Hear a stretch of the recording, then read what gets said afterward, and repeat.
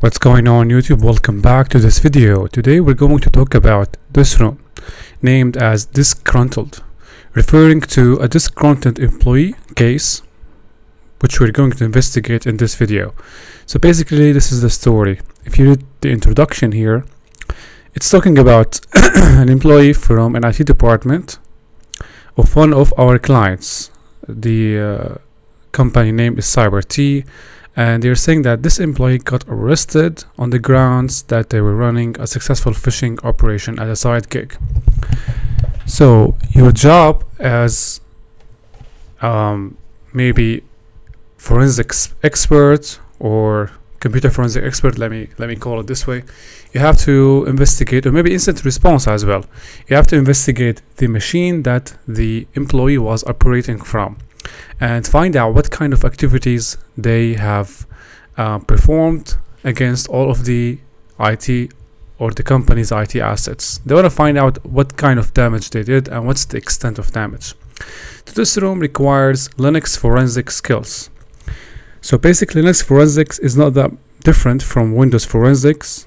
The only difference is the commands you're going to execute or the tools, but the concepts are the same, maybe similar to the enumeration commands you execute before or while you are doing privilege escalation. So when you try to perform privilege escalation or the Linux system or Windows system, you have to enumerate the system, gather as much information as possible to reach a weakness.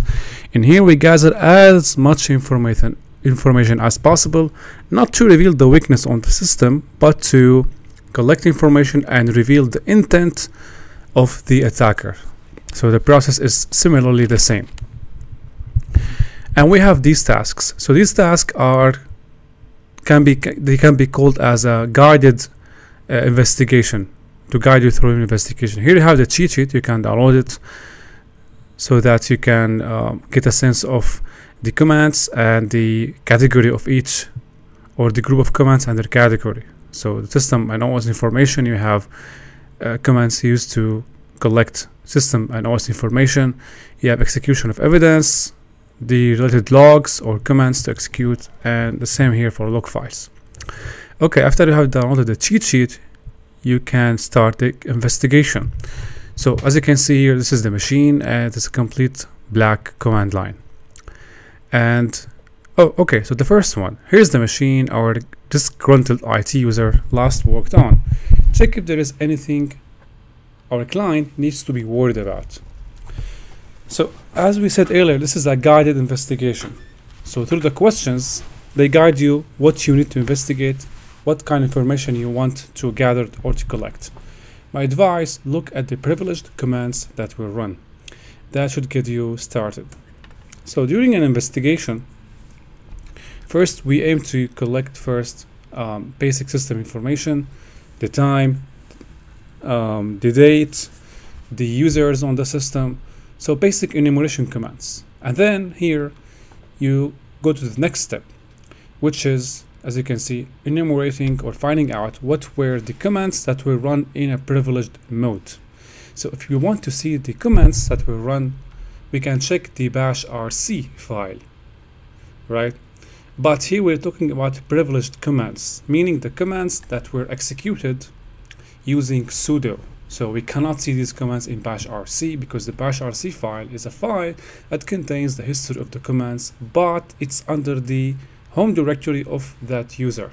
So we see the commands that were executed by the user itself, the context of the normal privileged user. Here we want to see the commands that were executed with sudo. So what we have to do, we have to turn heads to the authentication logs.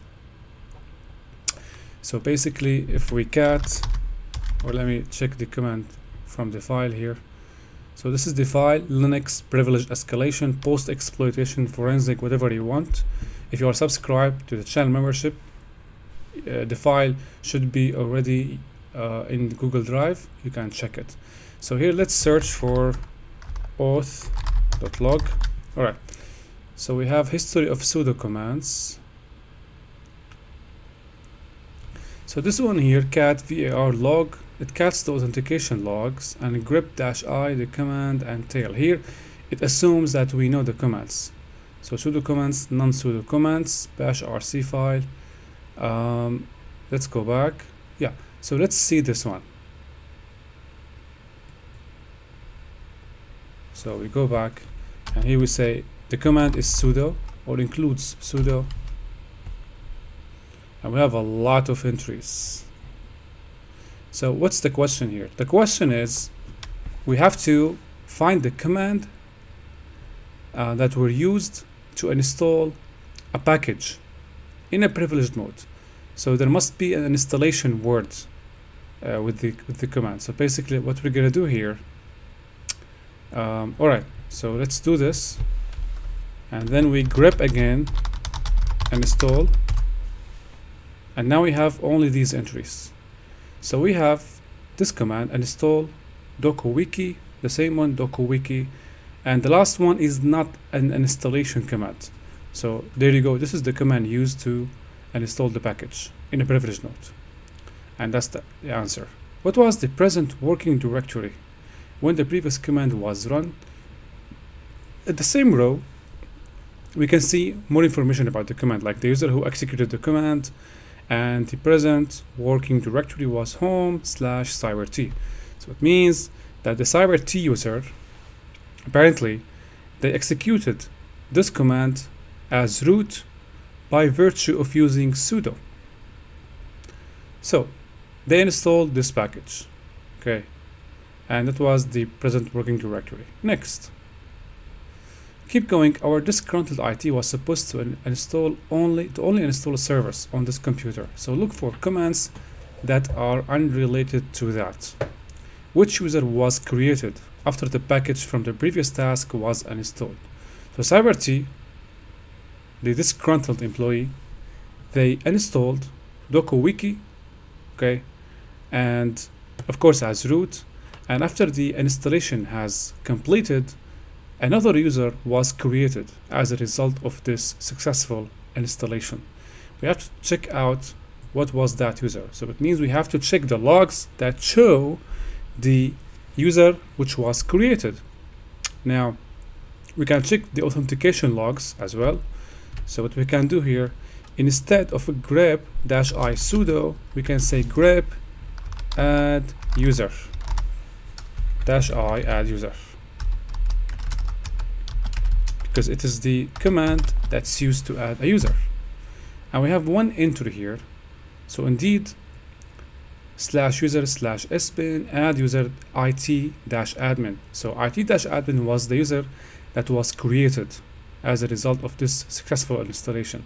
If you check the timestamp of the package installation, so it was done on December 28, okay, 6:20 a.m. approximately 6:20 a.m. morning, and we check the timestamp of the user creation command. We check it was done after like 5 minutes, right? It's done on 6:25, while the successful installation was reported to have taken place at 06 or 6 a.m. 6:20 a.m. here 6:25. So there is 5 minutes difference between the two. And this is the user. A user was then later given sudo privileges. When was the sudoers file updated? So why this is related? So basically, the first one here, a user was given sudo privileges. So a user is given sudo privileges by adding the corresponding user to the sudoers file. That's why it is asking you, when was the sudoers file updated? It's like telling you how to find the answer. So you have to check the logs that show any modifications or updates on the sudoers file. So how can we do that? We can use the same command, but instead of add user, we can see vi sudo. Vi sudo is used to update the sudoers file. And we can see, this is the command, by the way, vi sudo, that is used to update the sudoers file. So whenever you update the sudoers file, you use vi sudo. And this is the timestamp. But as you can see, first one was done under Ubuntu as a working directory, and the next one was done as cybert. So that's the answer. It is the CyberT one, not this one, because the first one was done under the context of the Ubuntu working directory. We are working here or dealing with the CyberT, so this is the correct timestamp of the sudoers file. So let's go back and follow the chain of the timing chain. The first thing that was done, 6:20 a.m. the package were installed. 6:26 or 6:25 approximately, a user was created. The username is itadmin, and then after 1 minute the user was added to the sudoers file. What happened next? A script file was opened using the vi text editor. What's the name of this file? So here we have to check the logs of the vi text editor. We can do that using this command. So let's search for vi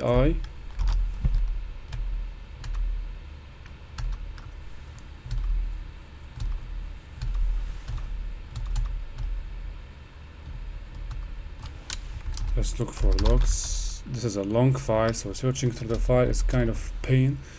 I'm trying to, let's see here. Okay, log files. Yeah, this one.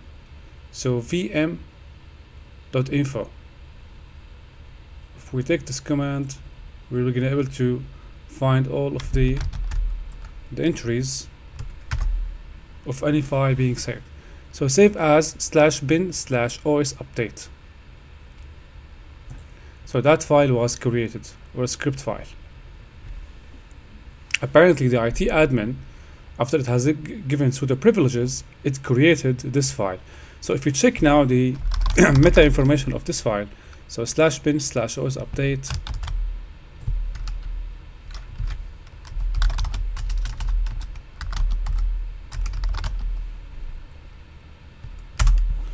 as you can see, it was added by root. Yeah, of course, because the IT admin used sudo to create the file. Now here, this is the answer for the first question. Wait, I think I mixed things up. A script file was opened using the vi text editor, not saved. So this shows the saved files using vi text editor. We have to check for the opened files. So you can go back to the authentication logs, and here we can search for the commands that were executed under vi. As you can see, vi was used to open a script file called bomb.sh. So bomb.sh was created, right, under the IT admin user. So that was the script file. Then the bomb file is a huge red flag. While a file is already incriminating it in itself, we still need to find out where it came from and what it contains. The problem is that the file doesn't exist anymore, so it looks like it has been deleted. What's the command used that created the file bomb? Alright,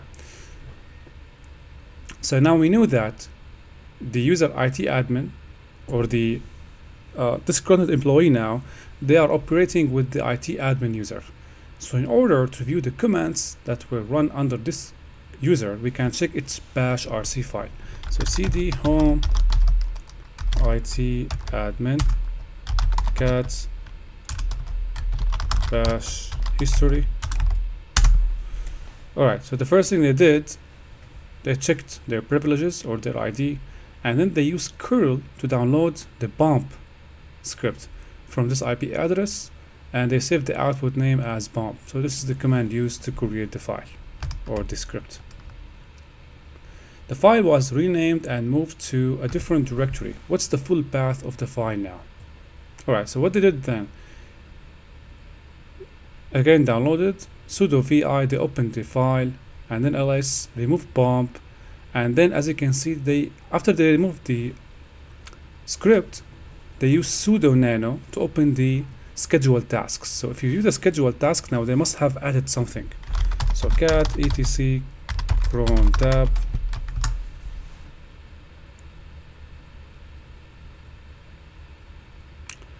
no such file or directory.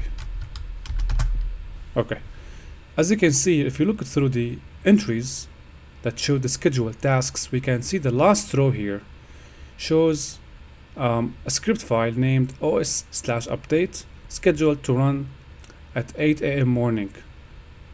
So 8 hour, as you can see, this is the column, and this is the minute 0, so 8 a.m. morning, every day of the month, every month, every day of the week. So that's the script file that they added, as you can see, after they removed the original script file.